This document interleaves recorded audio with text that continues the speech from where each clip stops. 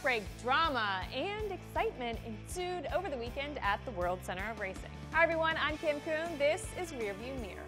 NASCAR may have been at the beach, but nobody was relaxing because, well, restrictor plate racing.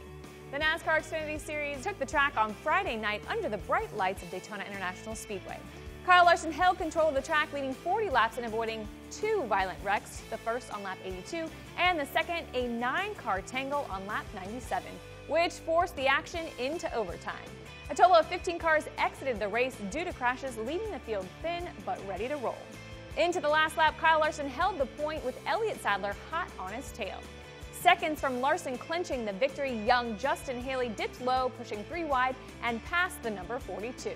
It looked like Haley was triumphant until the replay revealed he passed below the yellow line, a clear violation.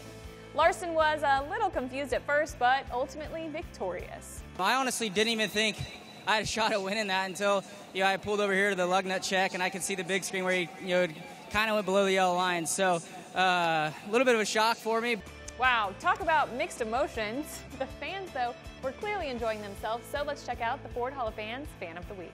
My first car was a Mustang that my dad had bought from the body shop that was wrapped around a telephone pole and fixed it up for me, and I had that one. It was a 1988 Mustang. It was pretty sweet. We've been coming out since 2011. This is our technically 8th trip to Daytona. We started off over there in Lake Lloyd, and now we're over here, and we found home here. The site's bigger. We got room for the bigger pool. It's our 3rd pool. We're up to 18 foot. Brian Blaney, Mr. Ford driver, came by last year, jumped in our pool, so that was pretty awesome. Chickens were found at Walmart, and we just kind of bought them just to kind of add to our entourage.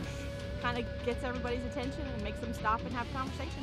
Are you the world's greatest NASCAR fan? Here's your chance to prove it. Go to NASCAR.com/Ford and tell us why you should be inducted into the Ford Hall of Fans. You can win a new Ford vehicle plus a VIP experience at the 2018 Ford Championship Weekend. Saturday night, everyone was saying, there goes that Jones boy, as Eric Jones captured his first Cup Series win. The 22-year-old battled Martin Truex Jr. into a second NASCAR overtime. It felt like deja vu as major wrecks took out half the field for the second night in a row, with only 20 of the original 40 cars running at the end of the race.